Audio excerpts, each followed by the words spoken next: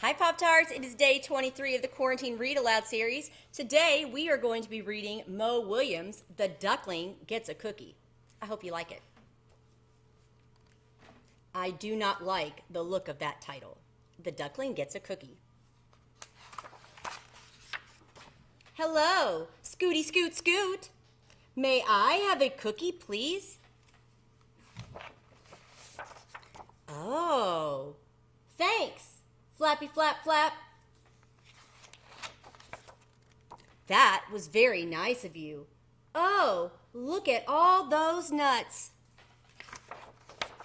Hey, how did you get that cookie? I asked for it. You asked for it? Politely. Say, does that cookie have nuts?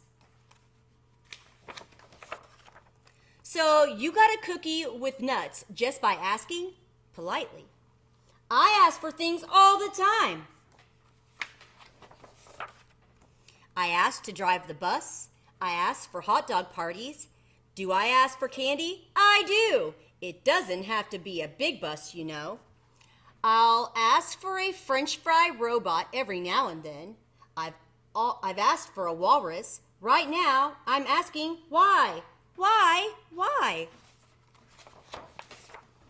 Oh, there's more. Sometimes I ask for a hug, or I'll ask for one more story.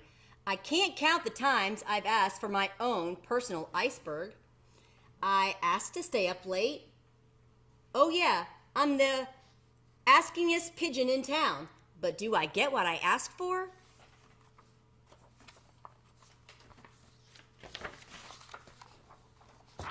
No!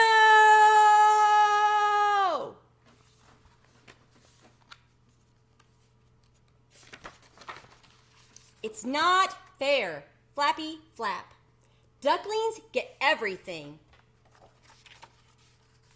The pages are sticking together. Sorry about that. Pigeons like cookies too, especially with nuts. Why did you get that cookie?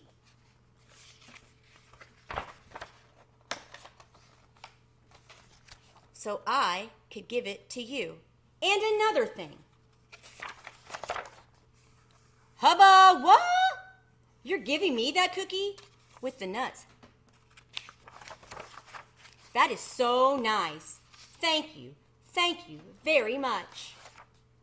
Chomp. That is one cool duckling. Chomp. Yes, sir. Bye. May I have another cookie, please? But this time, no nuts. I hope you enjoyed that. And by the way, you tend to get more things when you ask politely by using your nice words like please and thank you. I hope you have a great day, and we'll see you soon. Bye.